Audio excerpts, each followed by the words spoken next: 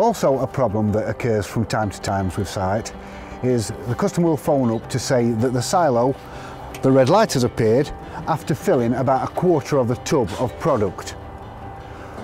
We found this to be a seized water pump. Quick remedy is to open your water module and pull out the water pump plug. If you're running on main supply, you don't really need this water pump, so it can be disconnected. Close it back up.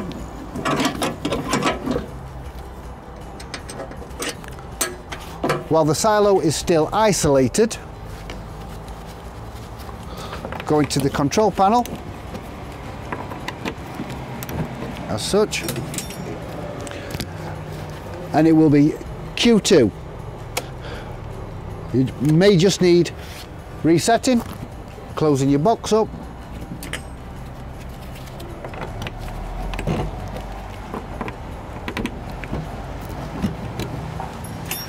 reconnecting your power, and away you go.